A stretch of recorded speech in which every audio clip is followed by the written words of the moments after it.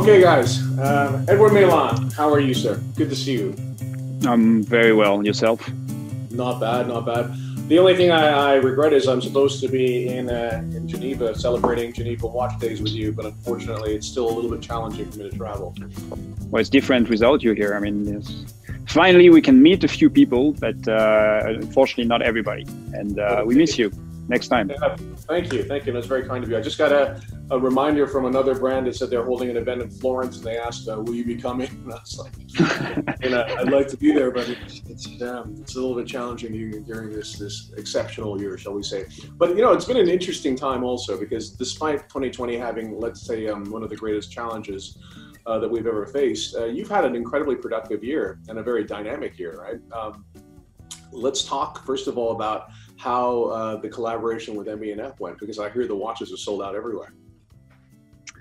It was incredible. I think both Max and our team are surprised as how successful it's been, both commercially but also in terms of communication. I think a lot of people discovered the brands. A lot of love came towards both our brands, and we see a momentum since that is incredible. And yeah, as you said, it was commercially a huge success. Both brands also managed to sell some direct through our e-commerce platform, and that helped us tremendously in those difficult times.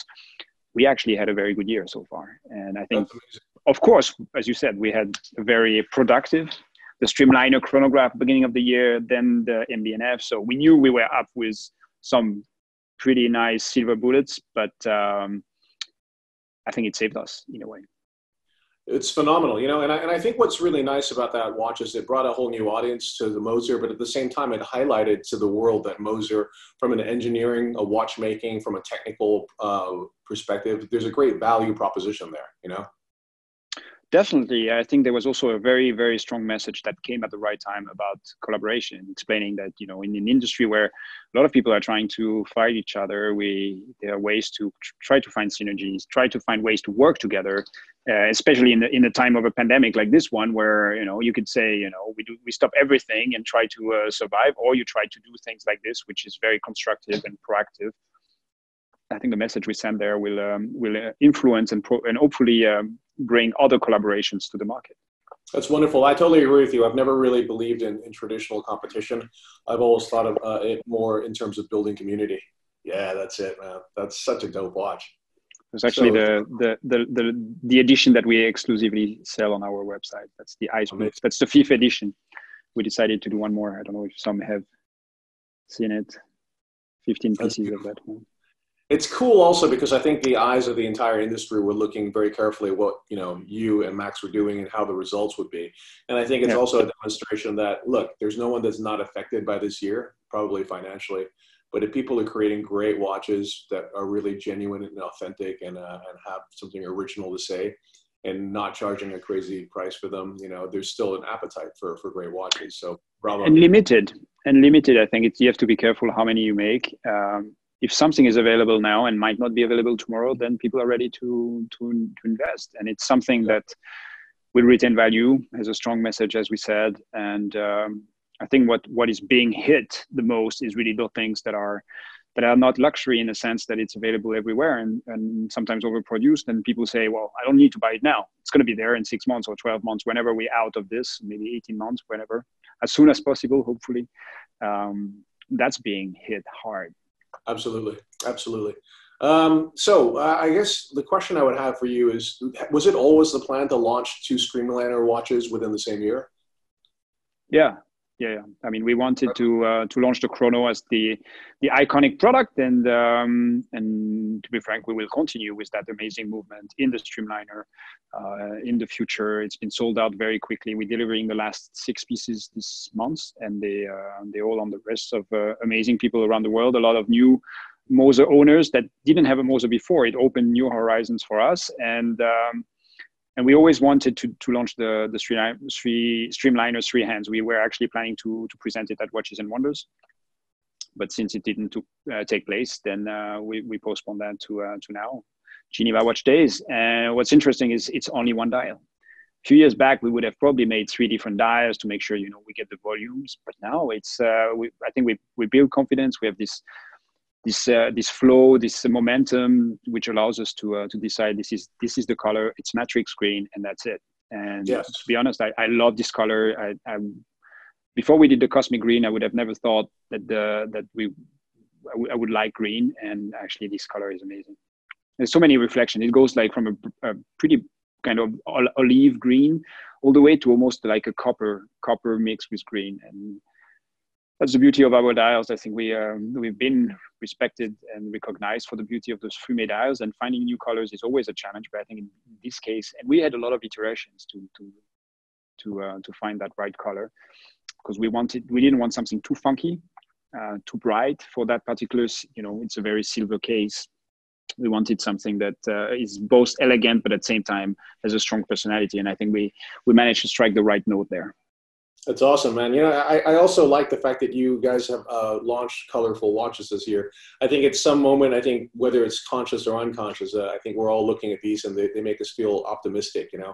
And it's funny, this is the second green watch this year that I think is really cool. The other one was the Blancpain 50 Fathoms Bathyscaphe that they did for like the Hammerhead. Beautiful. Yeah, I saw that one. I really liked it. I think it's beautiful. Yeah, exactly.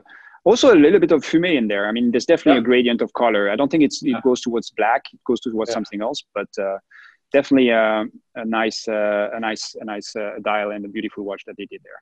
Well, I really like how you've combined the fumé also with the soleil effect as well, which brings so much sort of like a dimension to that watch. And I have to say, the first chrono we did a griffé. So there was this lines, this satiné from the top to the bottom, or the bottom to the top.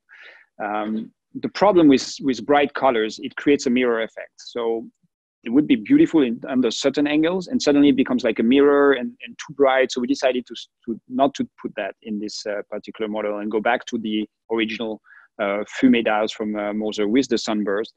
And it works under every angle, and you see all those beautiful reflections. I don't know if it comes across with the camera, but I think whatever angle you look at, if you're outside, inside, whatever, the reflections are beautiful.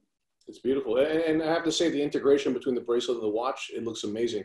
It looks like it sits super flush. The bracelet, which has been praised by everyone that's tried it on, great design. Very organic, huh? Yeah. Great size as well, 40 mm, you know. And 40 mm with a 9.9 millimeter thick. It's 120 meter water resistant. So obviously it's we want something that people can wear without any worries, go swimming, whatever. There's still a few of the watches from the 70s that don't go to 100 meters. I think it's a pity. I think it's the kind of watch you want to wear and not worry about. Absolutely. Really cool watch. Absolutely love it. So the movement is our automatic gold rotor, 3 days power reserve Centre Seconds. So, I mean, it's something that we've been using in the Pioneer in the past and the Endeavor concepts. It's a very robust 3 hertz movement, big rotor, well skeletonized, so you can really see the movement inside. There's always the engraving, the Moser hallmark engraved since 1828 on all our movements. The Moser escapement with our hairsprings. As I said, minimum 3 days power reserve. They usually run up to 5 days. It's a 30 millimeter movement, so it feels very. I mean, it's really a good presence at the back. It's not like one of those small movements, 25.6, that feels lost in the middle of the back case. Here, it really feels part of the watch, and that's an element that I really want when I develop a watch, is really to try to make the watch as small as possible around the movement. And that, because I mean, that's the beauty of what we do. I try to bring the movement as close as possible. If you look at here I have the chronograph and the Centre Second. You can see how both feel really the back case, and so you can really appreciate the full beauty of those movements. Maybe on the dial side, also the hands are we using the Globalite? I don't know if you have pictures of that, but Globalite is this ceramic Luminova technology that we've been using on the numerals of our heritage in the past, also on the hands of the first Streamliner and the flyback automatic chronograph.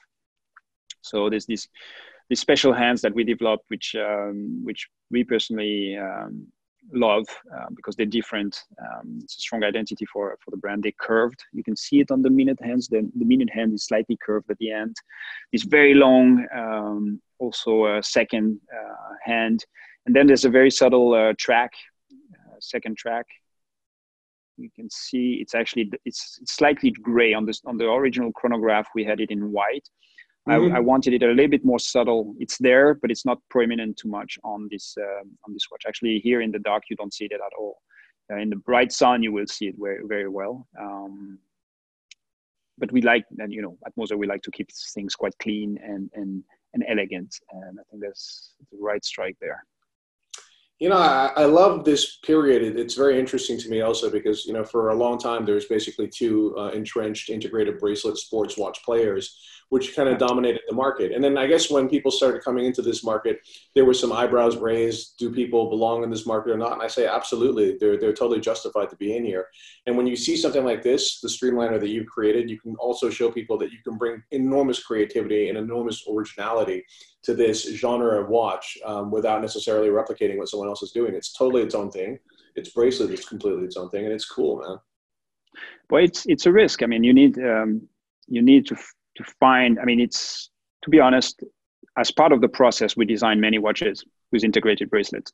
And 99% of those watches reminded me of one of those iconic, 5711, the Royal Oak, or the Oyster. And that's not what we wanted. But I love those models. I grew up with the Royal Oak, so, you'll never take it away from me. But at the same time, I don't want to create a wannabe Royal Oak. I want to create something that represents Moser and is polarizing, but has the potential of becoming one day in 40 years, like the Royal Oak now, become an icon.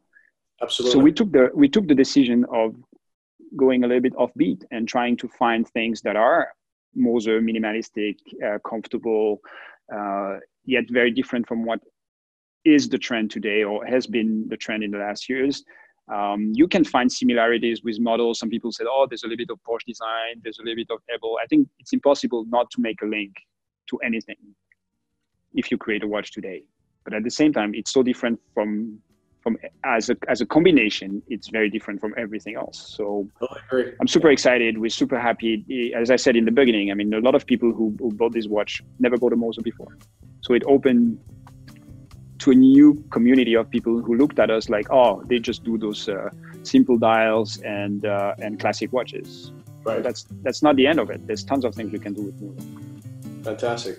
Edouard, I want to thank you so much for joining us. Congratulations on the new watch. Congratulations on having a great year, and congratulations on the amazing creativity you're bringing to the industry, man. Bravo. Thank you, and hope to see you in person very soon. We miss you. We'll make it happen. Take care, brother. All right. Take care. Bye. Bye-bye.